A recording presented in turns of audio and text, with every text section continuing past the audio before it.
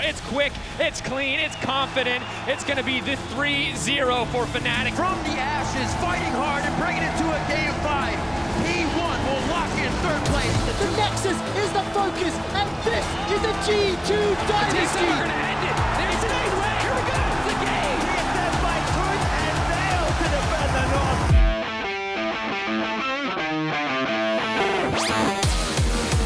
It's always a pretty tough battle versus Fnatic, so it's all pretty good matchups that we should be seeing.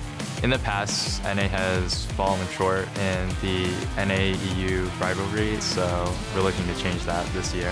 I think getting our revenge against G2 from MSI, where I felt like we should have beat them 2-0 pretty easily. And MSI went 1-1 versus TSM, so I'm not even done with them. I feel like me and him, we've been around for a while, and it's pretty good timing to have a rematch. He always talked trash about me in the past, so I think it would be good to show him how the game is actually supposed to be played. Every time we met TSM so far, it was with Unicorns of Love victory, so we intend to keep it that way. I don't know what to say about UML. I don't really care about that.